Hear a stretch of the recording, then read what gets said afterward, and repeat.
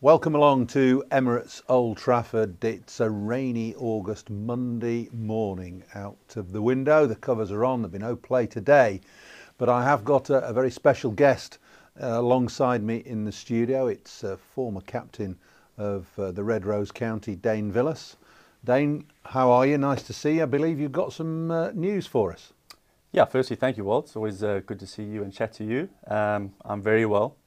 Things are going nicely in the one-day competition at the moment.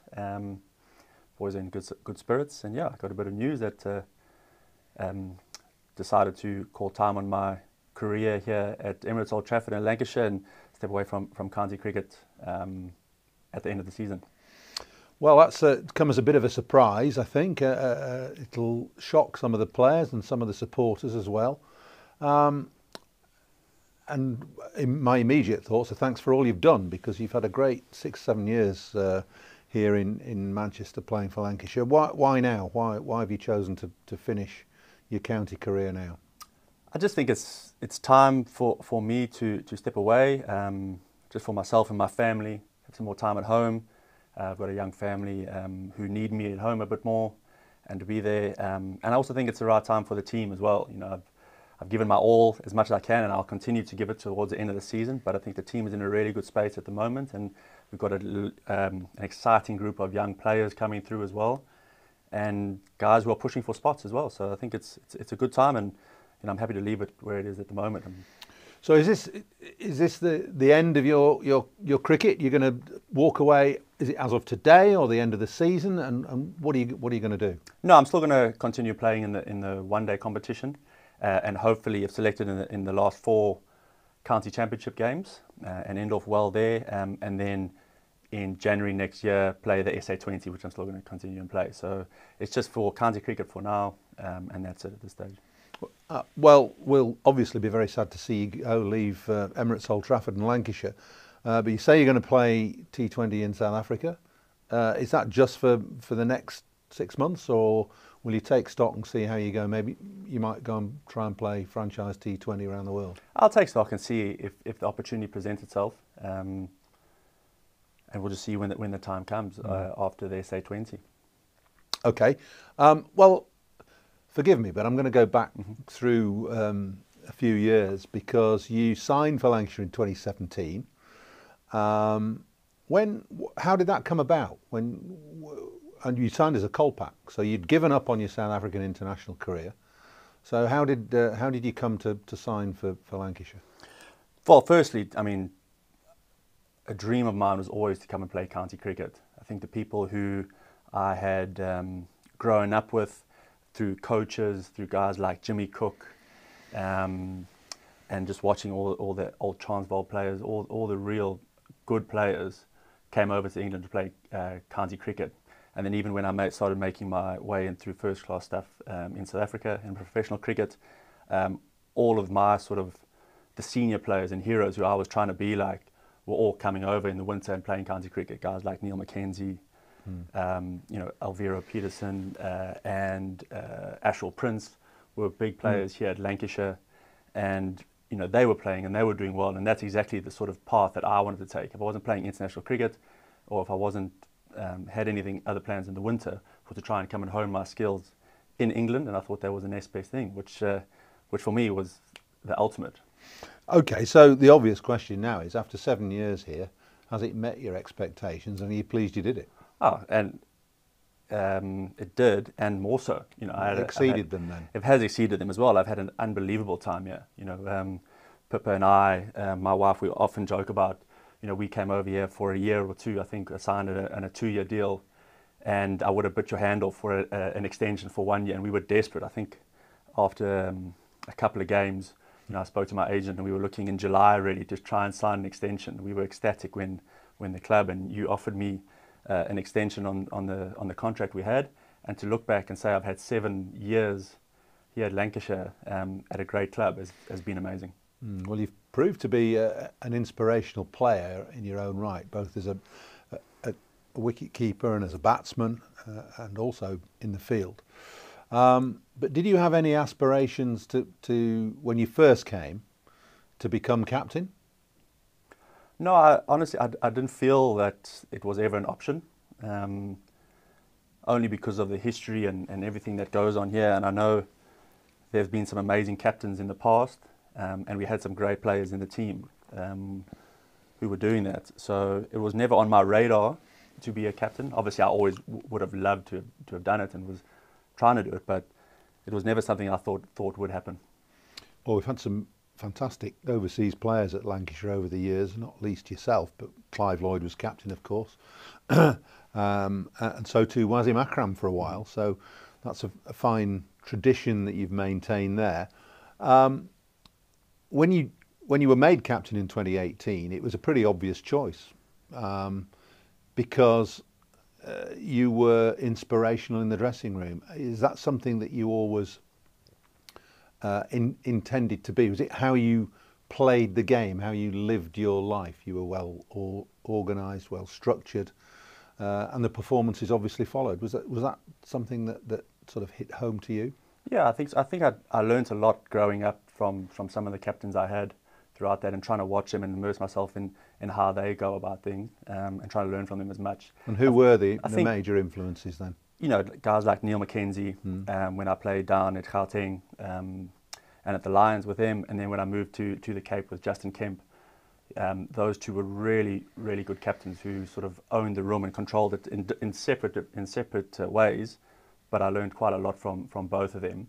And then I also think the nature of my position in the field, being a wicketkeeper, you almost assume a captaincy role in the field by helping the bowlers, helping the captain, and obviously often the two captains I had, they stood at first and second slip, so talking to them and chatting to them and trying to learn as much as I can was sort of my job, and I tried to take that on as much as possible, and I think that has steered me in good stead the whole way through my career. Well, your captaincy and your role at Lancashire proved to be a superhuman effort in effect. That's what we thought watching on anyway, because you were captain, you were wicketkeeper, you were the mainstay of the batting. Did it ever feel like it was getting too much, or did you just really enjoy the fact that you were leading from the front, as it were? No, I loved it. I loved the pressure of trying to do that and trying to help and contribute in any way in the team. I just wanted to put in some great performances for the boys in the team on and off the field. So I think that helped me a huge amount. There were times when towards the end of the season where I was looking forward to a break after a bit of a stressful time. And I've always said, you know, playing at a club like this, there's never an easy game. Every game when you play at the top of the log, you know, you've got to win that because we want to be pushing for honours. And if you're playing the team that's at the bottom of the log, you know you have to win that game as well because, you know, you've got people who are sort of breathing down your neck. So every game, yeah, was high pressure, and at times when you hate it, but also I felt like for me and my personality and my game, I almost needed that as well. So I got a lot out of it doing that and taking that role. Your batting performances have become legendary even over a short period. I mean, there was no question that you cemented your place as a batsman. Did that help when it came to taking over as captain? Definitely. You know, obviously when you come over here as an overseas player or any sort of new player in a change room, you really want to lead by performances, because obviously what goes in the past, when you come into a new team, counts for nothing. So you really need to sort of step up to the plate and prove your worth. And I think I got off to a good start, got 100 early, sort of ticked that one off the box, and then, you know, managed to score a few runs, which sort of made me feel more at ease and welcome in the change room. Not that I never felt welcome in the change room, I always did, but for myself, it was needed to kickstart and get a performance, which helped things in the way. Did you feel that leadership came naturally to you? It certainly appeared that way from off the field, anyway. I think so. I think I've like I said, I learned a lot growing up, and just trying to sort of help in any sort of capacity. You know, it's quite nice. So I think it's nice that it came off that way, and I'm very happy that it did. But yeah, I just love speaking to people and helping people and trying to encourage and try put us in positions that could hopefully win games. Because obviously, as you know, winning games of cricket is a lot more fun than anything else. Yeah, it's very difficult when you come into a changing room. You've got over 20 individuals in that dressing room at Lancashire, and did you have a set philosophy about how you would approach leadership? Was it down to do as I say, lead by example? What was it? Yeah, I think my sort of style was I never asked anyone to do something that I wouldn't be prepared to do myself, and I would never put anyone else in a situation like I wouldn't do. So I would always try and if I were to ask someone to do something, I would think, how would I approach it, or what would I need to do to be in that position? And that was sort of my style. And I think what I tried to do as well is try to take pressure off people and try to make them feel a little bit more comfortable to do their job, because I know I would like that if someone was in that same position for me.